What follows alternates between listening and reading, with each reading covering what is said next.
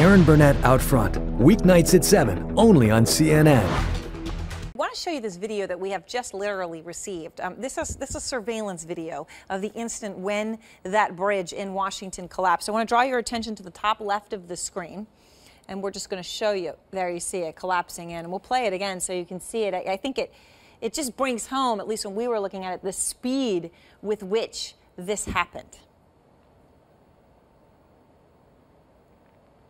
You see all of that smoke and debris, and then it just goes under. And again, to emphasize, this is there was an interstate. I mean, look at that. When you're going over a bridge next time and you think about that, that makes you think again. There are about 77,000 cars, according to estimates that I've seen, that go over this bridge every single day. So certainly something of a miracle that there were only a couple of cars and 3 people. All of them survived what happened last night. And a miracle that perhaps gives this country a little bit of pause to think about how we can prevent this from happening again when a quarter of the bridges in this country are at risk of that. This isn't the first time that we've seen something horrific like this happen. You may remember in 2007, a portion of the I-35 bridge collapsed in Minneapolis. 13 people died. That accident sparked a national re-examination of the country's roads and bridges, but as you can tell, not much happened.